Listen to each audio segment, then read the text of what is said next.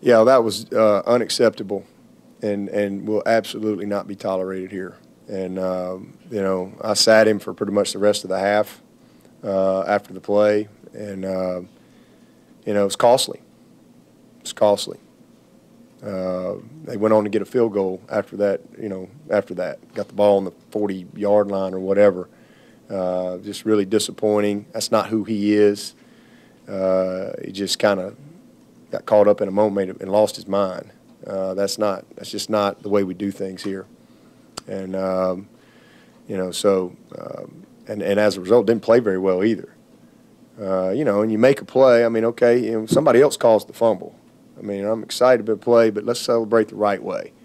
And so I was really disappointed in that. But he responded the way I hoped he would. He was very disappointed in himself and knows that he hurt the team and put, you know, it was just a selfish act.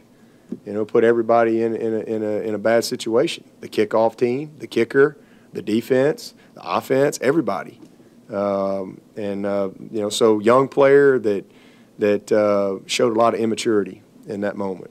And you know, we're going to score on defense some more. There's going to be more opportunities, and we need to keep our composure and celebrate. There's nothing wrong with celebrating, but let's celebrate the right way. Celebrate with your teammates, and let's don't you know, have derogatory actions. And but he's responding. And as far as his year, I mean, he's a sophomore player. He's done a lot of good things. He's had some big plays. And then just like any other young player, he's had some bad ones too. So he's just a developing guy that's got a lot of football left in front of him. And I think when it's all said and done, he leaves here, he's going to be a great player. He's not a great player right now, but he's a good young player that has the potential to be a great player.